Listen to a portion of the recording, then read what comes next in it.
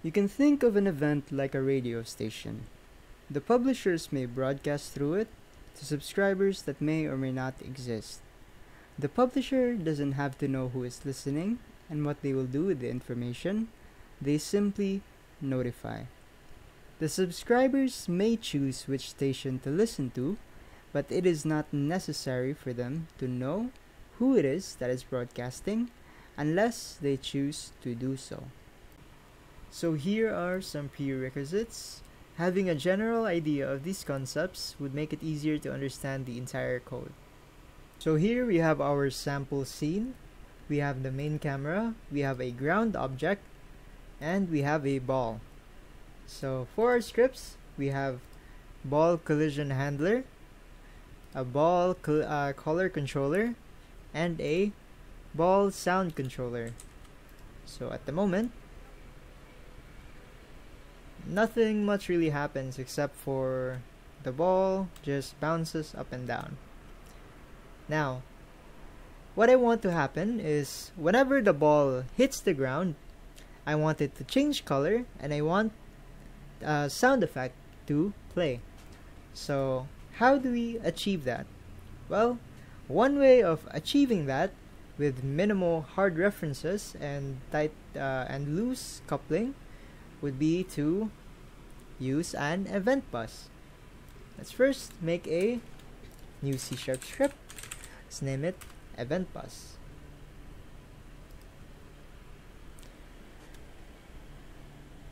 Once that is done, we will go on the event bus, remove one behavior, remove the method start and update, and remove one behavior. Now we will add a using directive for system.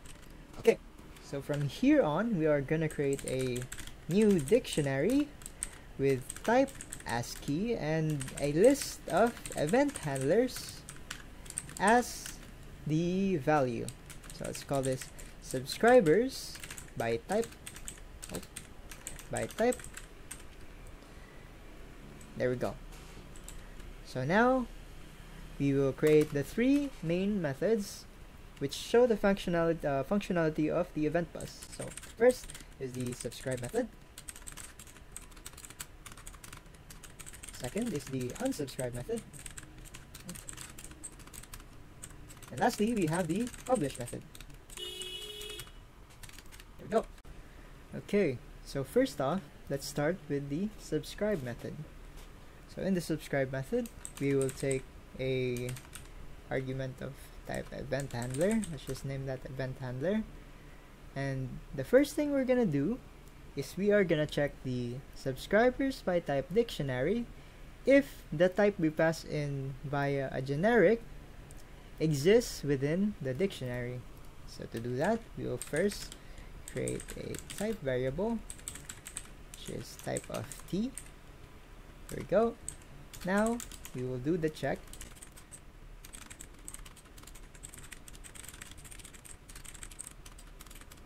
There we go.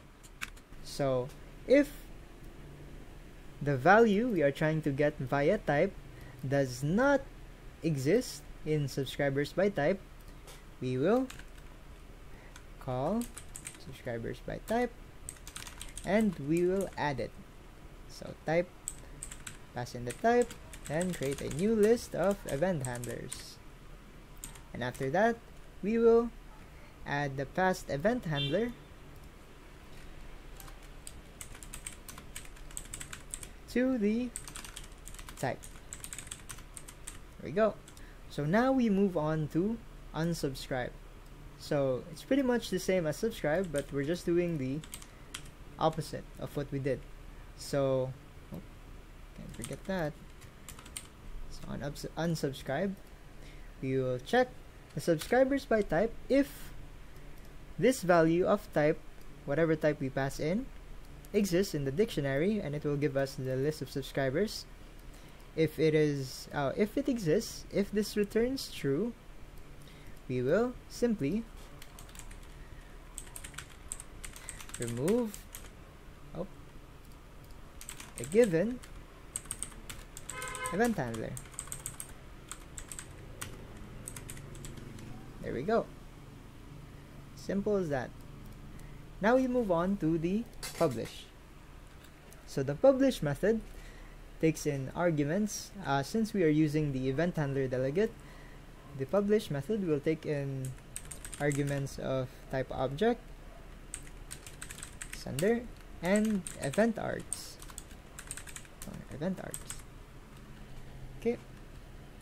So first things first, as usual, you're gonna check if it exists. So we're gonna check if this value. Oh. Since we are not passing in a generic to this method, we are instead gonna use a gonna call event args, and then we are gonna get its type. There we go. Now we have the list of subscribers. So if the list of subscribers exists, we simply do a for each for subscriber in subscribers. We call, since it is a delegate, we pass the sender and the event args. And there we go. That's basically it. So you have subscribe, you have unsubscribe, and you have publish.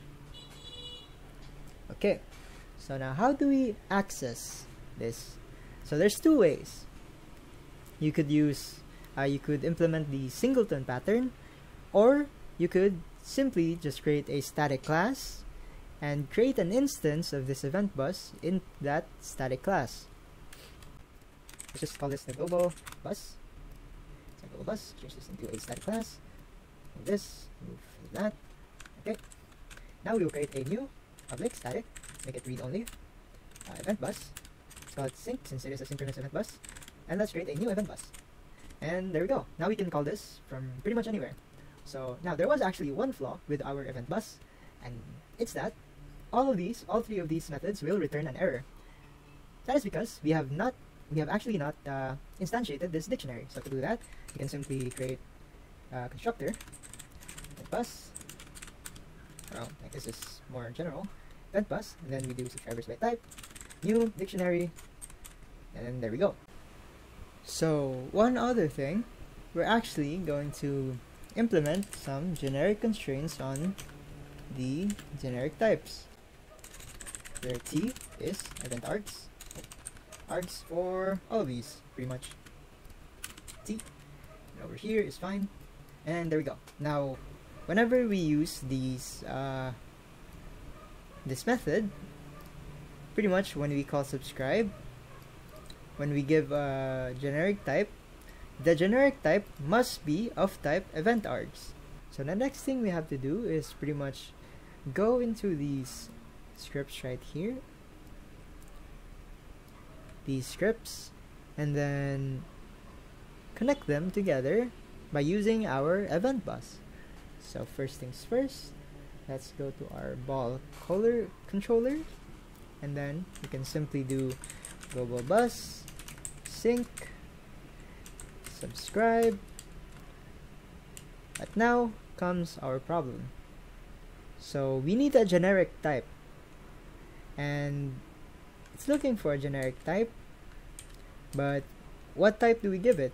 Well, thing is, we actually have to make that first. So making new classes makes making events more scalable in the long run. So you actually know what types of events you have on the outset. So let's make a ball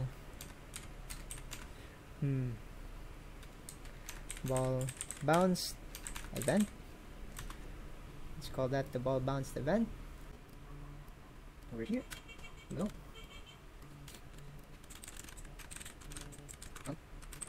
System. We will inherit from event args, and over here we'll create fields of the arguments we want to pass via the event. We can simply just keep it blank, since as of right now we don't really need anything. While color controller plus sync. Now you can subscribe to event of type ball bounced event. There we go. We pass in our change ball color, and we just have to do the same thing over here, but on unsubscribe. So always make sure to unsubscribe your events if you are subscribing. So it's always good practice to do so. So I'm just gonna copy paste that. Down sound, and there we go. They're subscribed. Now they're finally now that these methods are listening to this event, ball bounced event, we will now on ball collision handler. So we publish. This will be the sender, and we will pass a new ball bounced event as parameter, as the event args. So now let's try this. And now, there we go. The sound effect plays and the color changes. So that was it. So it's a really simple system that you can use pretty much for the entirety of your application. It is very simple to create and very simple to use. Okay, so to expand this further, if you're working with designers or if you want a visual interface for your events, you can integrate the Unity events system with the event bus. So to do that, you can simply create a new C# script, name it Unity event bus. Then you copy all of the code from the event bus, you paste it over here, rename what needs to be renamed, event bus. Then we add using directive Unity engine events. And now what we have to do is we change event handler to Unity event type object and event args. Okay, so now we have a Unity event that has parameters that takes in an object and an event args.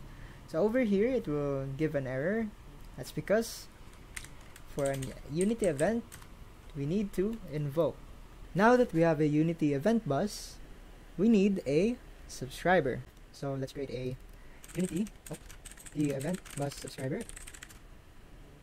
Okay, so let's make this class abstract, make it inherit from one of behavior, that's fine, and then we will add a generic type, then remove these and add the onEnable and onDisable methods. Then we will create a Unity event.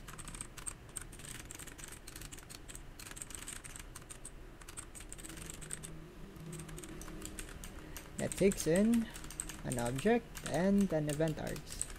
We can just name this the response. With a thing for the Unity event bus yet. Let's call this Unity. There we go. So now, global bus, Unity, we will subscribe to whatever type we give to this subscriber. So, and then we will pass in the response. There we go. Simple as that. Over here, we unsubscribe the response. Okay.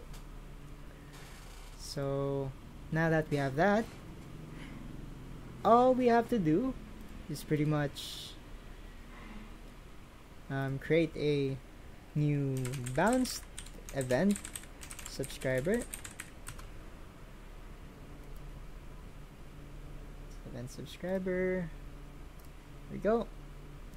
Then we will inherit from Unity event bus subscriber and pass in the event ball bounced event. And there we go. So we have the subscriber subscribing itself to the event on enable and unsubscribing on disable right here. And then on collision, we will call the Unity bus, a Unity event bus, and publish the event and pass in the ball bounced event. Okay. So now, on bounce, changes its color and it plays a sound. So it's as simple as that. And now pretty much this event subscriber, you can use it everywhere.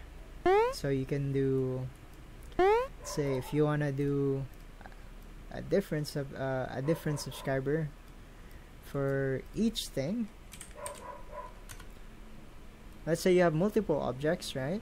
You want them to listen to one event, you can use different subscribers on them, or the same script on all of them, depending on what event you have. Controller play bounce sound. There we go. Two different scripts, still gonna do the same thing. There we go. There we go.